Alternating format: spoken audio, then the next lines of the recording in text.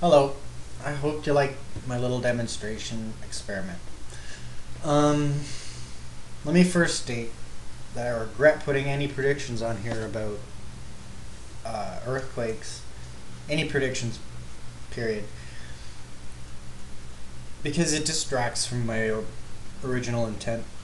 In fact, I had a bunch of comments from somebody who didn't like the way I was arguing with dashes, and he stated that it's not very scientific. Then he went on to another couple of videos and said I was a kook, and I forgot to take my meds.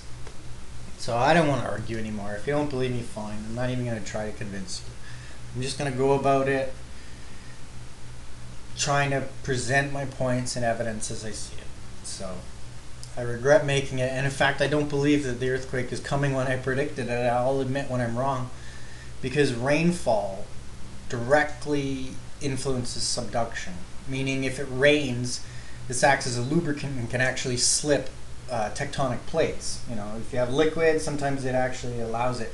When it's completely dry, it doesn't allow for that slippage of the fault. So since California is in a drought, I think I'm wrong, and I don't want to get into why I believe that there is an earthquake season. It's irrelevant at this point to proving what I want. So the predictions were out of desperation and frustration, period, and I regret it. So anyways, on to the analysis. If you notice, my earlier demonstrations had reactions, but these reactions were instantaneously and they were not spectacular. They simply just blew the water into steam and overflowed. On the last demonstration, I was trying to figure out how to pressurize the system without making it literally explode.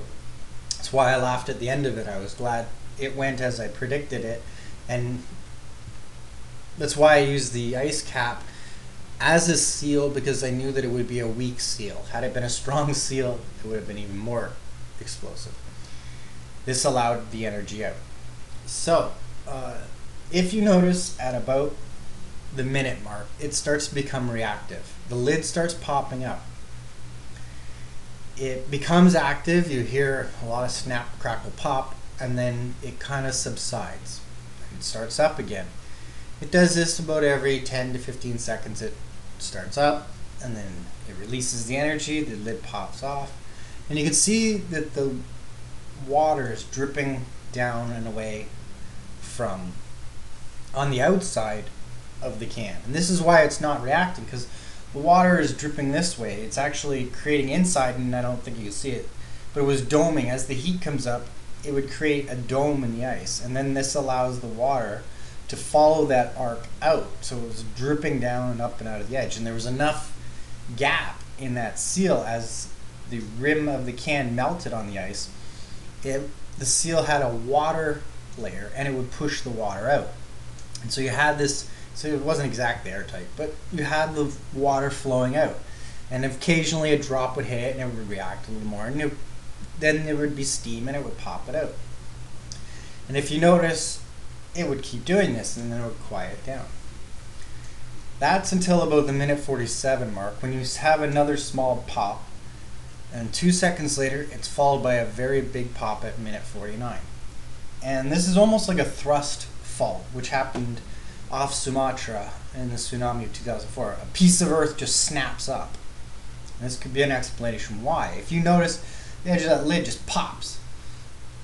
And when it comes down, what happens is the water that had been going out and dripping out, occasionally some of it popping in, hitting the oil and creating steam. The steam was building up to such a point that there was an explosion.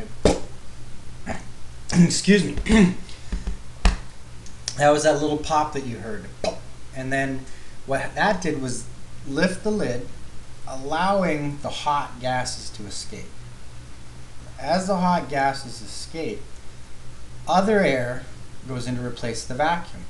As this other air comes up, it skims the top, sucking back in moisture. So hot air comes out, cooler air comes in, and it draws the water back inside. As the more water comes in, it splashes down into the hot oil, It's released back up in steam. The steam starts melting more of this, and you get a very violent reaction because now it's throwing the hot oil up, hitting the top of the dome, melting more ice, pushing the water back in, and it just starts to create this cycle, an explosive cycle, a cascade effect. So you start to see the lid just start popping, and then you start seeing eruptions. The first batch just kind of plops out to the side, then it starts bubbling more, and then finally, and this is, I'm laughing because I was scared.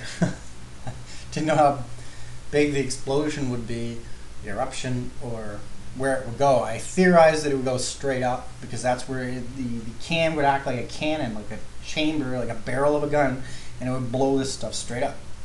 And that's exactly what happened to the ice. The ice was blown straight up, the liquid was blown straight up. And this is why I have no evidence of my volcano.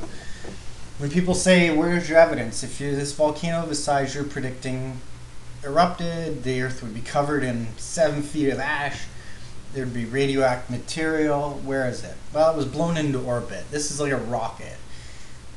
All that material, all that ash would be blown out into space, blowing away part of our atmosphere. Also, it would take many, many years for it to fall down, and it would be displaced all over the earth in fine, fine material over a long period of time, so there wouldn't be this big accumulation. Also, the only evidence I had, geologically speaking, is the rock, the crust itself that was blown up from the explosion in the Gulf of Mexico, orbited the earth and fell back down like a satellite that had a decaying orbit. And that's it. So that's where I'm missing evidence. When I don't want to debate no more. I don't even like doing this production.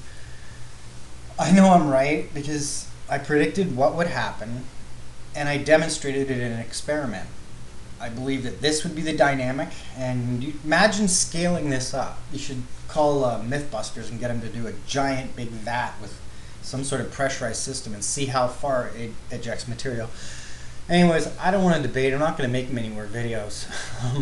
I'll explain personal stuff on my other channel, maybe why you think I'm odd, and I don't know, that's it. I hope somebody believes me and investigates.